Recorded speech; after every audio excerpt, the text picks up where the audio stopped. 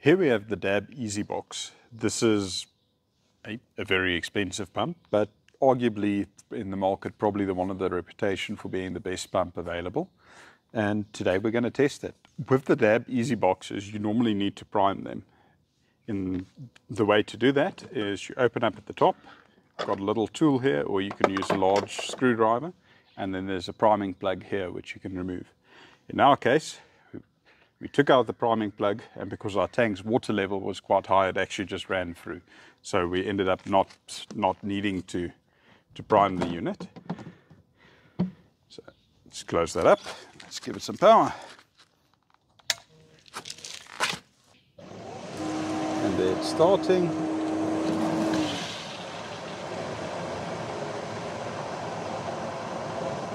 Just run a little bit of water through it just to get rid of all the air. Incredibly quiet pump. Okay, the nice thing with the Esybox units is they've got a very nice control panel that gives you an incredible amount of information and lots of options.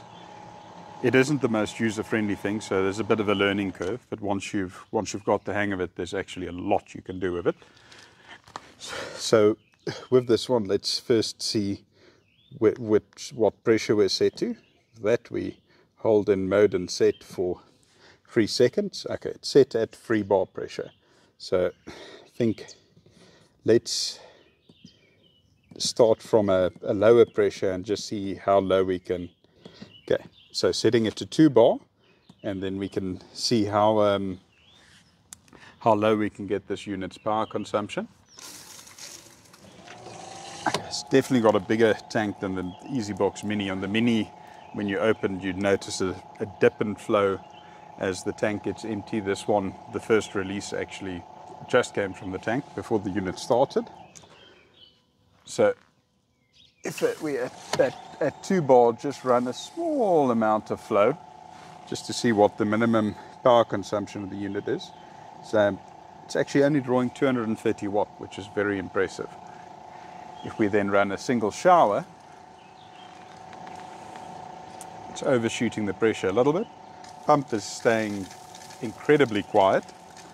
We're drawing 260 watt only, which is very similar to the Mini for a single shower. And that's at 500 liters an hour flow rate.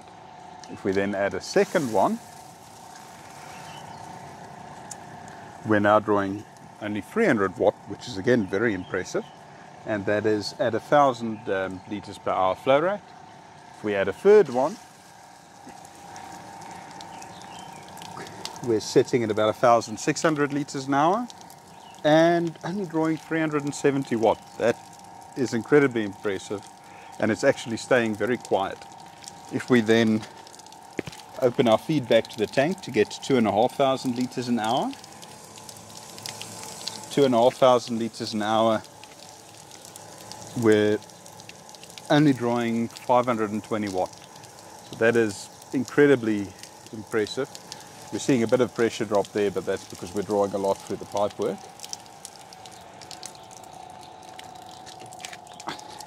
Okay, so at 2 bar pressure, this thing is incredibly efficient. Let's turn up the pressure a bit. At 2.5 bar pressure now,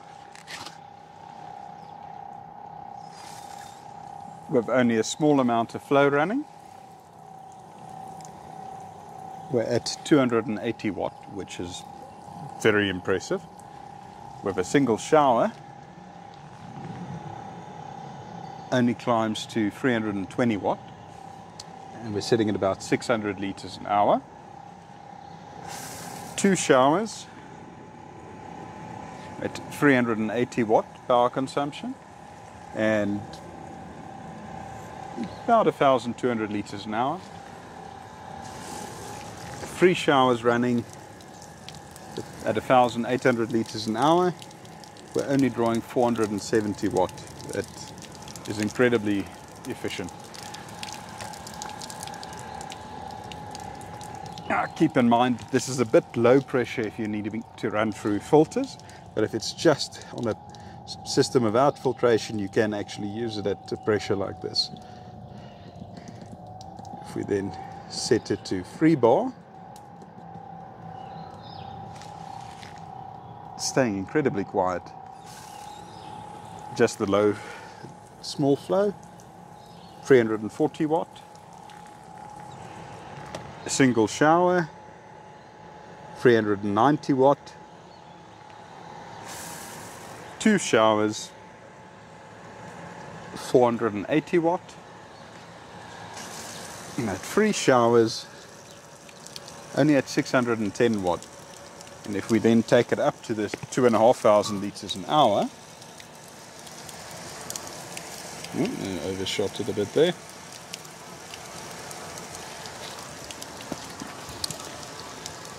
They were only drawing 740 watt.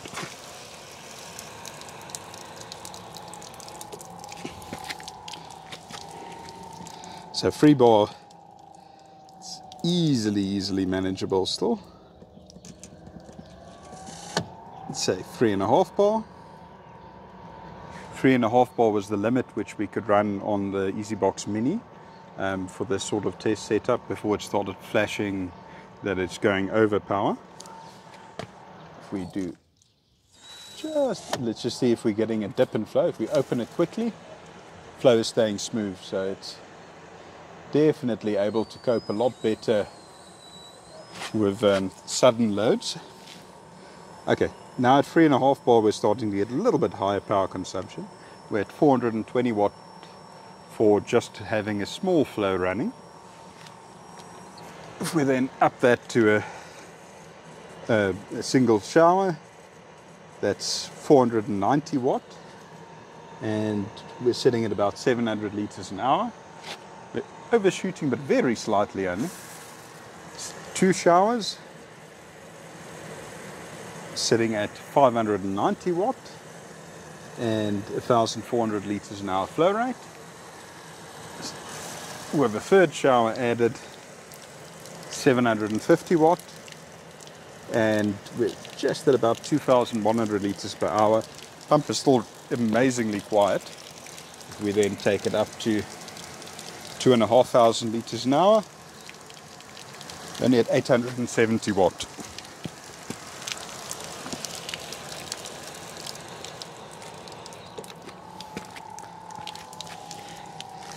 Let's see if we take it up to 4 bar.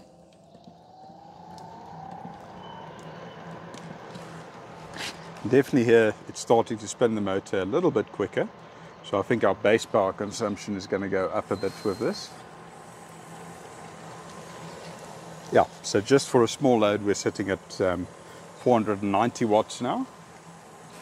With a single shower we're at 580 watt, and that is at about 800 liters per hour.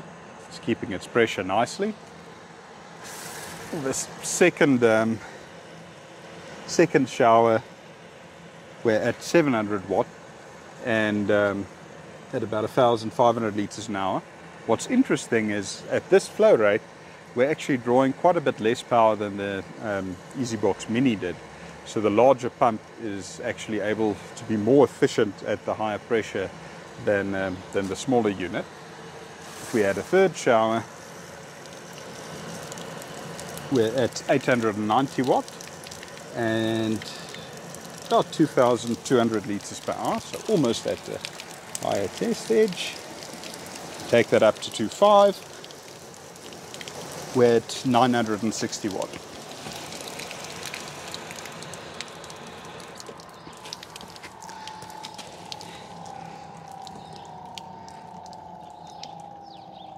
Now I want to set it to 4.5 bar.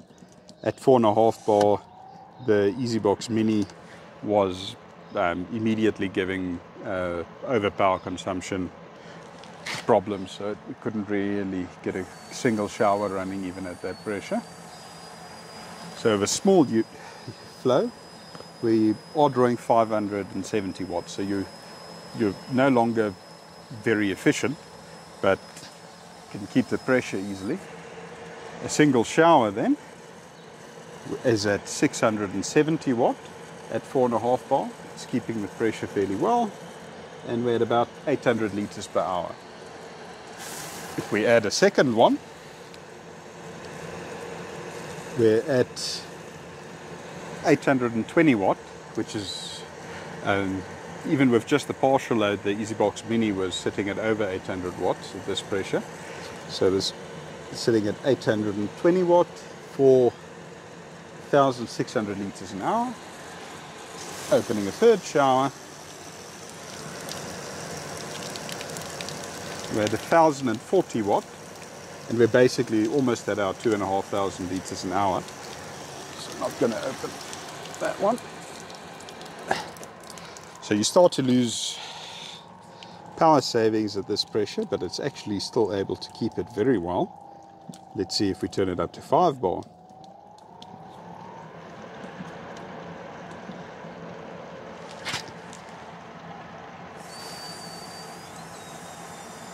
Five bar with a small load is at 640 watt, but it is maintaining it. It's overshooting a little bit, but not too much. With a single shower, nice smooth delivery, 760 watt, and we're at about 900 liters an hour. Two showers,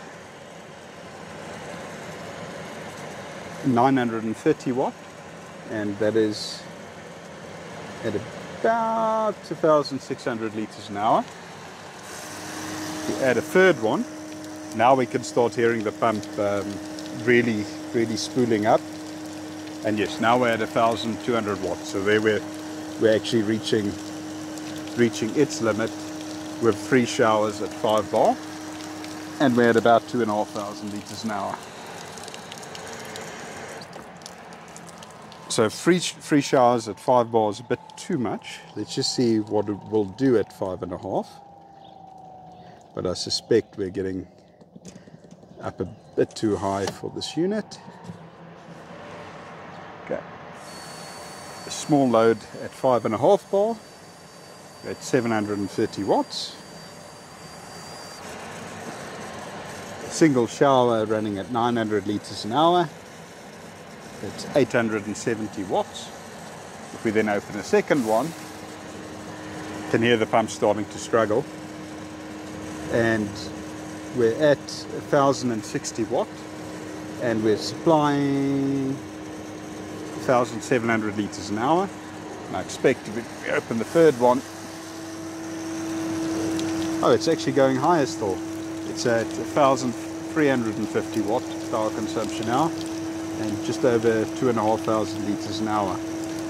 And it's actually dropping a little bit there, but it's still showing at the pump at 5.4 bar, so almost keeping that level of pressure. Let's see if it'll manage something at 6 bar.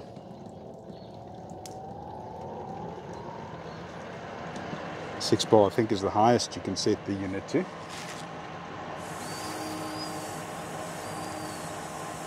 Small load, drawing 790 watt with a single shower, drawing 970 watt, and we're actually keeping 6 bar at the pump and just over 6 bar here. Opening a second shower at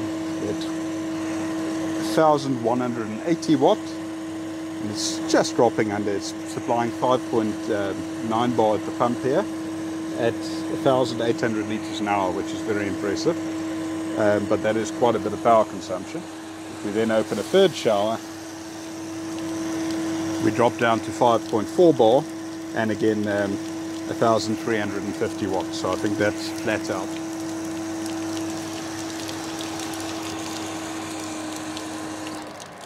Interesting. So it looks like this pump has actually got enough capacity that you can really use it at higher pressures, but it does definitely come at the cost of power consumption.